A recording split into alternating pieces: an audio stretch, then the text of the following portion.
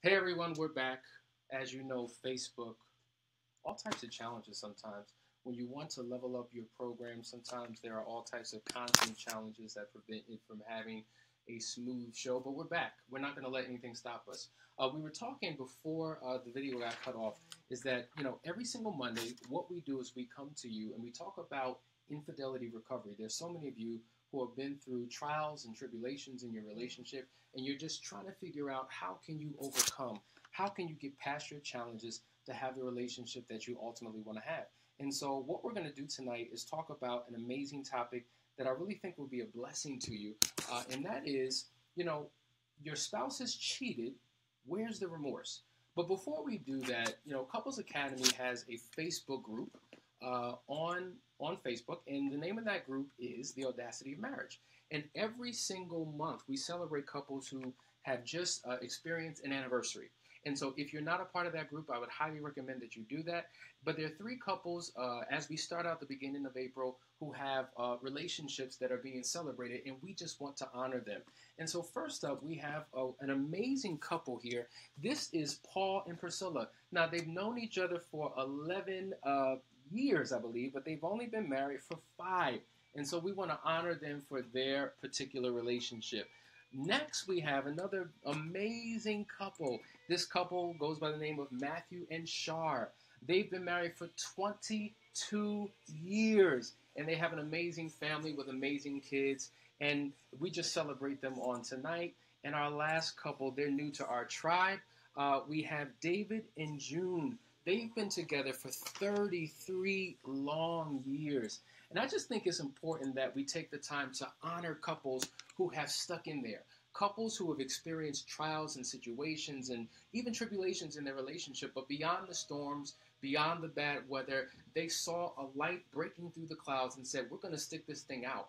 And they've had wonderful relationships, and many people have gleaned from their wisdom, gleaned from their awesomeness, and we just want to celebrate them today. So if you are not a part of that group, I highly recommend that you join the Audacity of Marriage, because we have a lot of great content in that particular group that can be a blessing to your relationship. Now, remember, whether you're dating, in a committed courtship, engaged, or married, that particular group is for you, because it's going to give you the how-to of a successful relationship. Now, we're talking about my spouse cheated.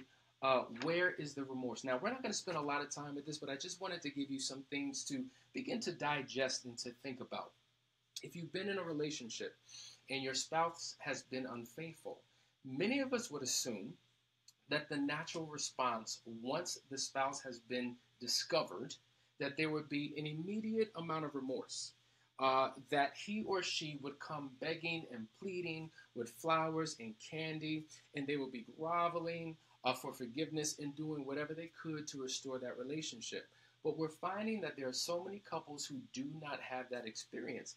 In fact, they're shocked and amazed at how unapologetic, unremorseful their spouse actually is. Interestingly enough, if they are remorseful, they show more remorse about being caught than about the deed or the action that they participated in. And so, statistically, it has been said that within the first year after discovering the affair, it is very common for the spouse to not be remorseful. However, as you transition beyond that first year into the second year, usually that's when that spouse becomes apologetic.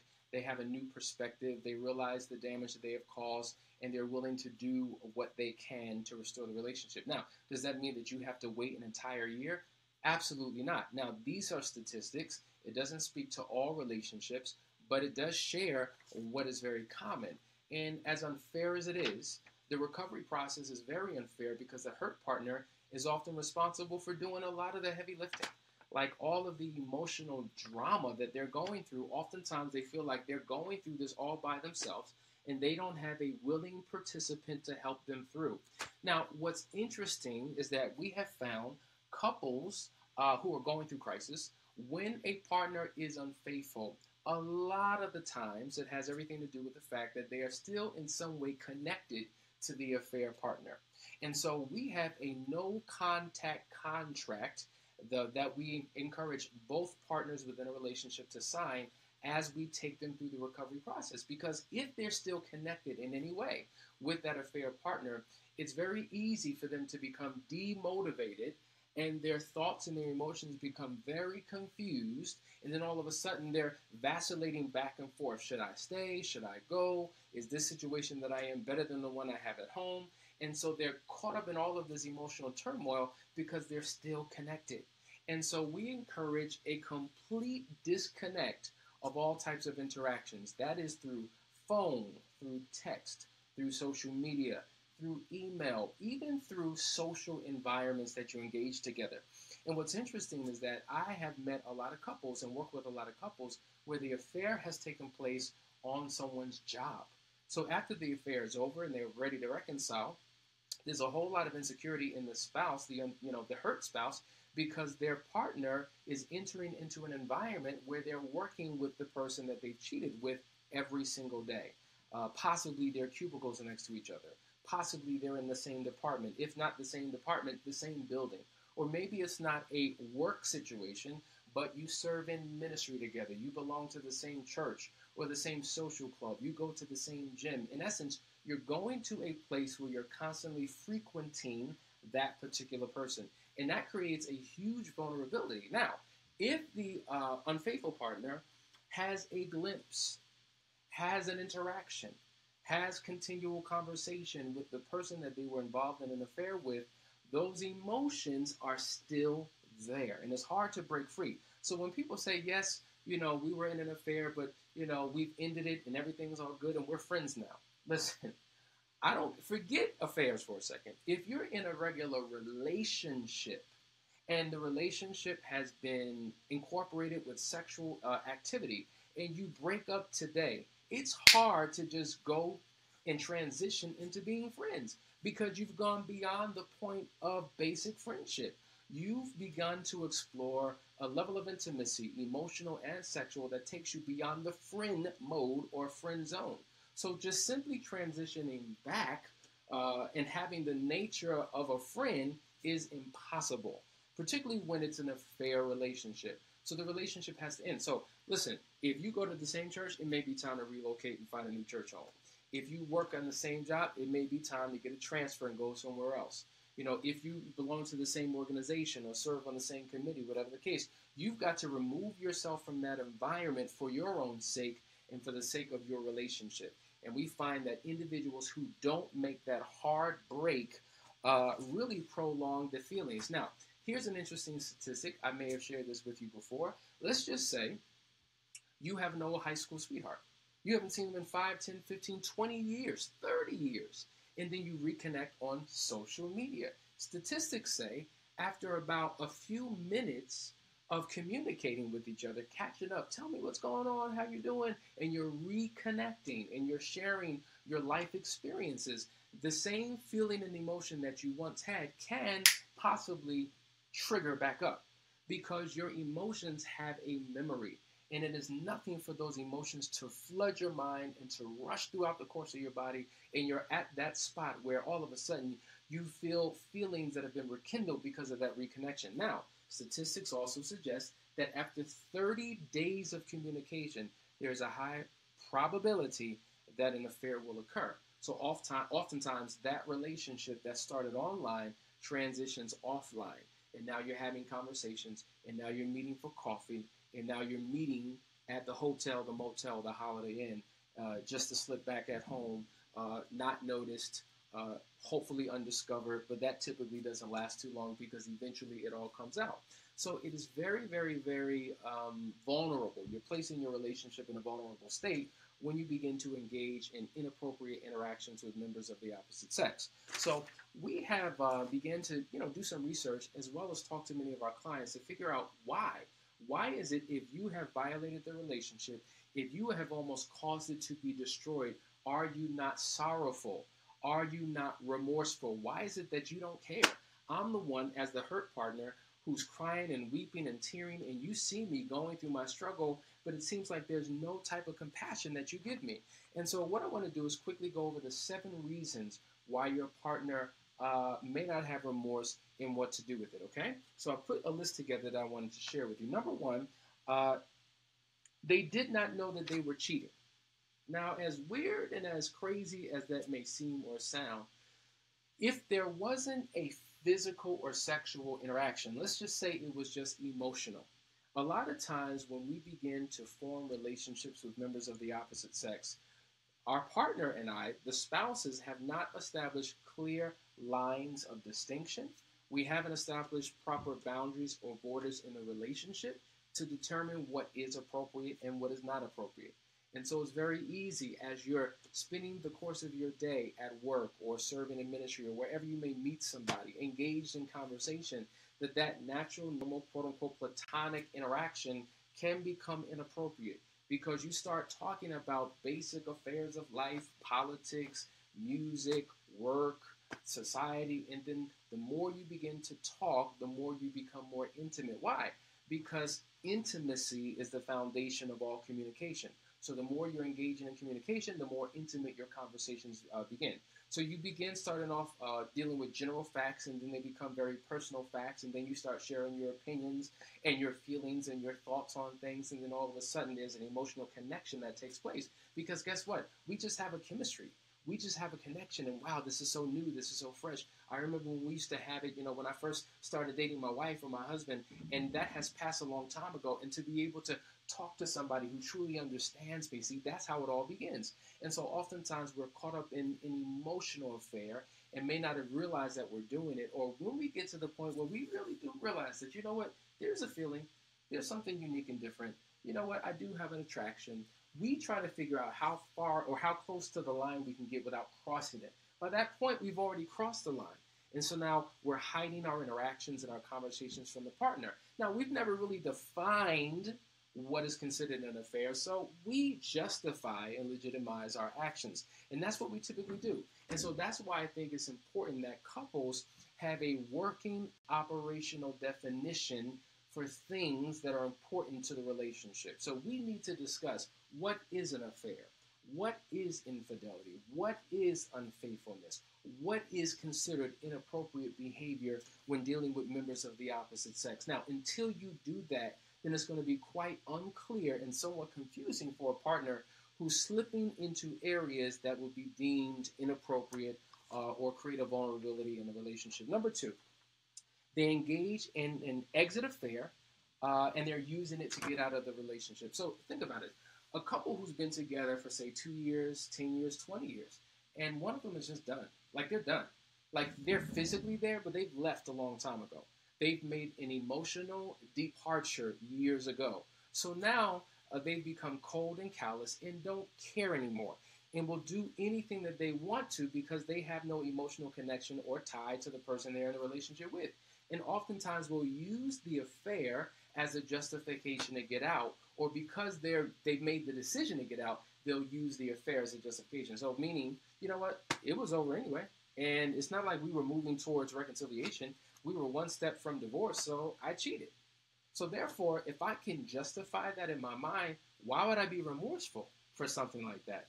This is the psychology and the pathology of an individual who has been unfaithful and the reason why they may not be showing any type of remorse. Number three, the cheater has a huge grievances towards their spouse. So they have deeply embedded anger. So if I'm cheating because I'm just mad and I'm angry and I'm frustrated and I'm sick and tired of being sick and tired and I can't take this anymore, and now I'm going to hurt you, I'm going to stick it to you, I'm going to make you feel what I've been feeling for all these years, I may react by indulging in an affair. So now I have all of the rationalizations in my mind that justify my behavior. So once I'm exposed, I'm not remorseful because I did it because of X, Y, Z. And if you were doing ABC, then I wouldn't have did X, Y, Z. And so now we're throwing it back on the hurt spouse as to the reason why we cheated. And so that becomes their reasoning. And so therefore, it's very hard to feel remorseful in that type of situation. Number four, the affair is still going on. And they are still they're basically on the fence about whether they should stay, whether they should go. They're on the fence about the affair, about the marriage, and about you. We just covered this. That if you're still in communication, it's hard to have any type of remorse because you're still connected. And a person who goes through the motions of counseling, I've dealt with couples who Both partners show up every single week. They do the homework. They have the conversations, but one's secretly still in the affair.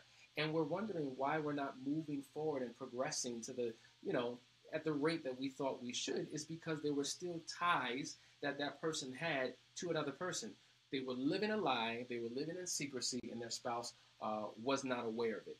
And so that's why it is hard for that type of person to have remorse, because they still have feelings and emotions for that other person. Number 6, it's a sign of self-preservation and a massive denial of truth. So there's a phenomenal book that I have, I think it's called Steering Clear. And it talks about the slippery slope of justifications and rationalizations that people have when they are in affairs. And so it's a sign of self-preservation. Like, I've justified my belief in my position. And you know what? I'm not going to show remorse because I believe that I'm correct in my position. And fine, I did wrong. Oh, well, get over it. Let's move on. The relationship could get better if you get yourself together. But that's the reason why I did it. And they're not remorseful. And last but not least, number 7, and this is a doozy. Showing remorse keeps the issue alive. And so the cheater or the unfaithful spouse, they rather it just go away and you as a couple move forward than dealing with the pain that they have created. Isn't that interesting? So they're not willing to show remorse because, or they know they feel remorse, but they're not willing to apologize. It's almost like in the age of Trump. I kind of understand that, because this is an individual who makes mistakes and will not admit any wrongdoing whatsoever, will not apologize. Don't you know that there are people who are wired that way, that even when they know they're wrong, they can't muster up the words to say, I'm sorry, I apologize, I was wrong. Because if I do that, then we're forced to deal with the issue. And I just want this thing to go away. And I don't want to deal with the hurt and pain that I caused. I don't want to deal with shame. I don't want to deal with guilt. I just want to move forward. And what's interesting, usually the unfaithful partner has the least tolerance for pain. They don't mind the pain that they've caused the hurt partner. They don't mind the months or years of agony that person goes through. But they don't want to be put in an uncomfortable situation and be forced to deal with what they've done. So they have a low threshold or low tolerance for pain. And even though when they know when they're wrong, they're not willing to admit it, because by admitting it, they're forced to deal with those particular issues. These are some of the reasons why people are not remorseful. And if you're dealing with this type of individual in your relationship, I just want to let you know, if you have a desire to fight, if you have a desire to remain within that relationship, this is just a season. We talked about how in the first year, it's typically like this, because there's I guess you could say, when a person's grieving because of a loss that they've experienced, well, the unfaithful partner grieves as well. They're grieving the loss of the affair relationship. So there's a period where they're still thinking and fantasizing about that person. And then over the course of time, studies have proven after 3 months of being disconnected from the affair partner, all of a sudden they start thinking rationally. They start connecting feelings toward their spouse again and realizing the error of their ways. So I, generally speaking, don't believe that term, time heals all wounds. I really don't, because I know people who've gotten better over time and people who have gotten worse over time. It wasn't time that did it, but what they did with that time. But in this particular case, if the relationship has been severed in terms of the connection that the unfaithful partner has with the affair partner long enough, all of a sudden it seems like they wake up from their stupor, they no longer have a reprobate mind, and they begin to feel again. They begin to think rationally again. And so if you're going through a season right now where your spouse is not remorseful, they are not apologetic, they are not sorrowful for their actions, just know that it is a season that will pass. And so I encourage you to be patient. I encourage you to pray. I encourage you to focus on getting yourself together. Unfortunately, it's unfair because you're forced to pick up all the pieces by yourself and to heal. But until he or she realizes the error of his or her ways, they're not going to be any type of aid in your particular healing. But if you continue to pray that God will work on their heart, if you continue to be who you need to be, to go through your healing process, right, and allow God to heal you and deal with your emotions and work on you prayerfully, in time, that other person will get on board as you two transition into your restoration process. Let me just say, in order for you to restore, one of the major pillars of restoration is remorsefulness. Once that person feels a sense of remorse, then you can transition. Now, if you're alone and by yourself, and it seems like things are just getting worse, or you're at a standstill and you can't seem to move forward, the next logical step would be to seek professional advice. Why? Because in your best of intentions, oftentimes they say that the road to hell is paved with good intentions. So sometimes you don't know what you don't know. So by seeking the help of an expert, a professional who can guide you through the process of recovery, someone who can give you and your spouse a sense of awareness, it will help in your transition process. So what we do here at Couples Academy, as you can see, we're focused on what? Infidelity recovery and divorce prevention. So if you're going through something right now, I would highly encourage you to reach out to us. Go to our website, couplesacademy.org, right? Set up a 30-minute free counseling session, a discovery call, just to figure out what path you need to take, and let us begin to do the work together. We have worked with hundreds of couples all throughout the United States and the world and have gotten tremendous results. So I don't want you to give up hope. Even though the future looks bleak, you don't know what tomorrow may bring. I want you to begin to do something different and seek help from someone who's been down that road and have helped other couples overcome the challenges that they've been through. So we provide support, we provide advice, we provide other couples who've been through those experiences who can be a support system to you. Come home to Couples Academy where you belong. So I hope that something that I said here today was helpful for you. We look forward to hearing from you. We look forward to your questions. And if there's anything we can do, inbox us or contact us directly through our site. Talk to you guys. Hope you enjoyed tonight.